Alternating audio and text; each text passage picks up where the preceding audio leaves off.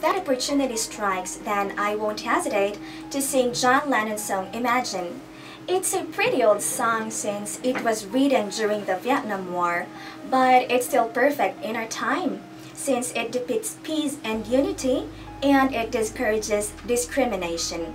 When we read between the lines, we can see that if we change the way we divide ourselves from each other, then we can live in a better place. Actually, there are a lot of colors that I'd like to choose, but I'd rather be pink. It is not just because I'm a girl or it's one of my favorite colors, but let's remember that pink is a combination of red and white, so that's its meaning. Pink represents care, love, and compassion.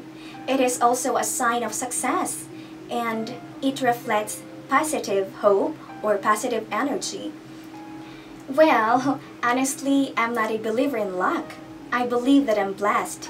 I believe in alertness and preparedness in grabbing the opportunities that come right under our noses. And I also believe that we can create our own opportunities.